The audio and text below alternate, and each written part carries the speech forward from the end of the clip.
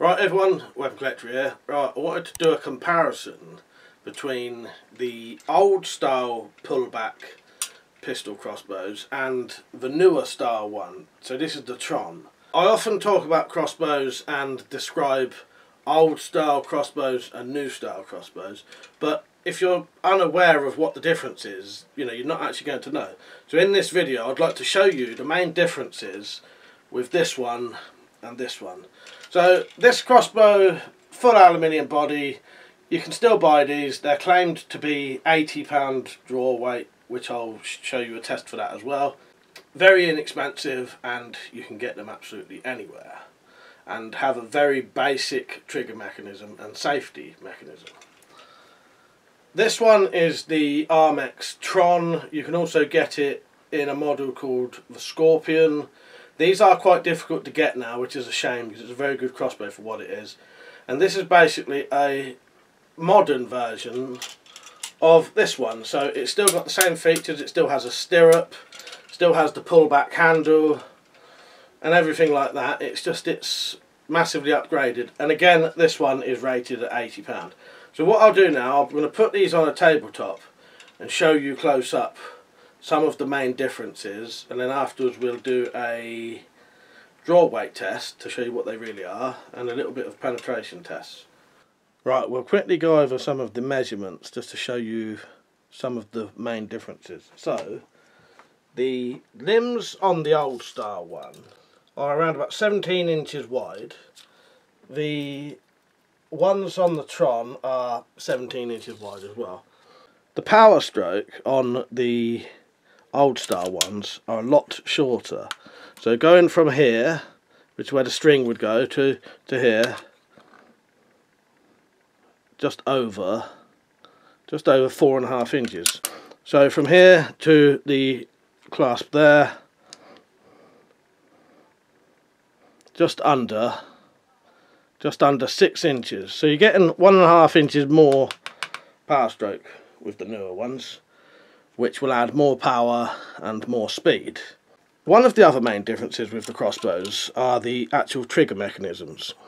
On the old style ones, the string is literally just sitting in a groove, and you have a single piece trigger which just pushes up the string. So if you look there, you'll see when you pull the trigger, it just pushes the string out.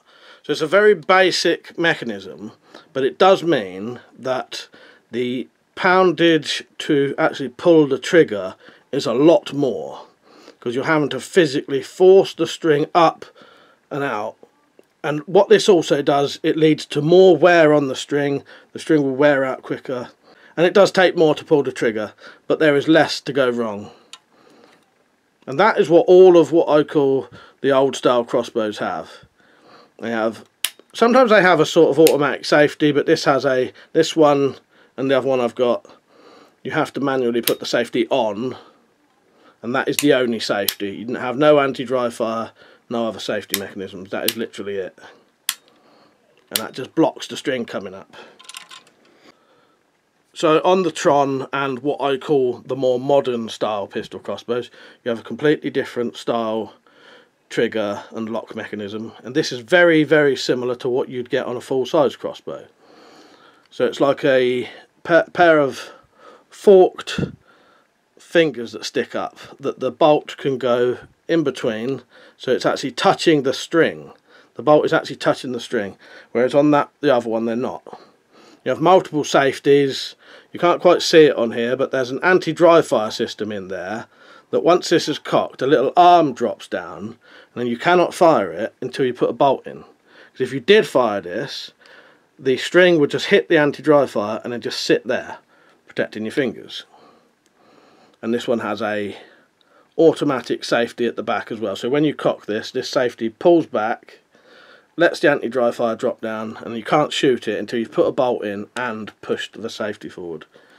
So that is the main differences, sort of mechanically, with the old style and the new style. The old style is literally, the string is in a groove, and it has a manual safety. These ones have automatic safety, multiple safety options, and also, due to the way the trigger is set up, the trigger pull is a lot lighter.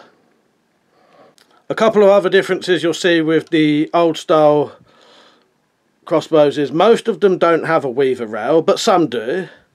They're mainly aluminium bodied, but I think the new ABS stuff that they use, or whatever the plastic they use on the new ones, I think this is probably just as good as this stuff anyway. It's probably just as good as aluminium anyway. You've got a free moving foot stirrup, whereas the newer ones it's fixed. And this one has basic sights, which aren't bad. I've seen these cheap crossbows with a lot worse sight systems than this, where the front sight and the back sight were completely plastic, and it was really flimsy breakable, unlike the plastic on the newer ones. And they also have a lot of the old ones will have a 12mm rail, but some do have a weaver rail there and underneath. But the main thing is that trigger mechanism is why I call them the old style ones. So quickly going back to the Tron, so you've got a multi-positional foot stirrup that locks in either position. You've got a weaver rail at the bottom to put accessories on, and a weaver rail at the top to put the sight on. And the sights are plastic on these, but they're very good quality, and you also get a fibre optic little bit at the front of your sight there. But yeah, this is very good quality plastic. And then the only other difference is the cocking arms, but I don't really think these make much difference anyway. So the cocking arm on this one is just a fixed piece of metal that runs on a rail, and in these bits here. One thing it does do though, it's constantly pulling the string against the rail because these are curved back slightly. So they're pulling it back to get it down, so they're pulling it down and back in. So that probably puts more wear on the string as well.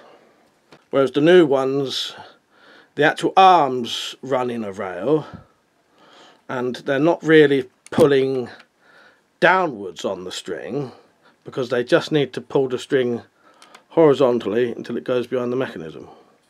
So it's probably a little bit less stress on the string that way. As mentioned, the thing that I would really say is the difference between the old style and the new style is the trigger mechanism. The old style, it's a lot harder to pull, there's a lot more friction and wear happening on the string, whereas the newer ones, completely new mechanism, lots of safety features and a lot less stress on the trigger and the string. Right, so I'll show you the draw weight for this now. So this is a luggage scale. I will pull the string back using the luggage scale, and if this is £80 draw weight, this should top it right over because this only goes to £75 anyway.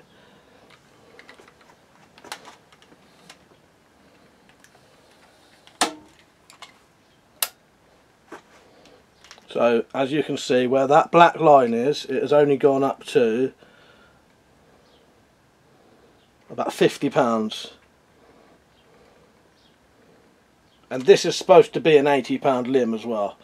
So it's not that I've got a £50 limb, because I can show you a demonstration with another crossbow that they never go to what they say anyway. Right, so now we'll do the same with the Tron. Again, this is marketed as £80. If it's £80, it should go right up to the limit with this. Yeah, but from experience, a lot of crossbows are not what they claim to be.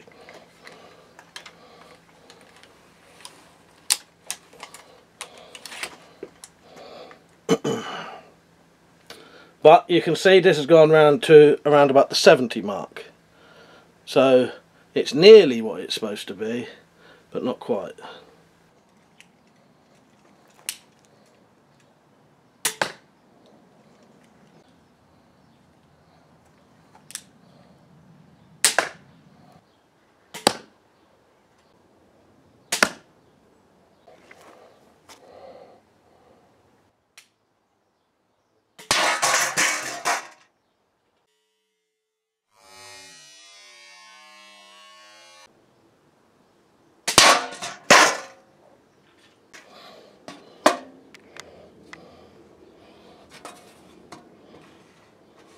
So there you go. Now you know the difference when I describe an old style pistol crossbow and a modern style pistol crossbow. Because, you know, I say that the full size crossbows have had a similar trigger and latch mechanism to that for, you know, years and years and years, you know, since they've been making the full-size ones. But it's only recently that pistols have started having a much better mechanism like that. So yeah, there it is. I would like to do a test between the Horizon Redback and a self-cocking crossbow, but I don't have one at the minute. But if you wanted to help fund that, you can, because they're only £22. And there's a thing called coffee.com, which is a donation system, where if you want to chuck a fiver in, it would only take 4 of you chuck a fiver in, and then I'll be able to buy a old style self-cocking crossbow, and then I could do a comparison between a Redback and a new old style self-cocking crossbow. So yeah, the options there. At the end of this video there'll be a little video showing you how to do the donations if you want to. The link is in the description, just says donations.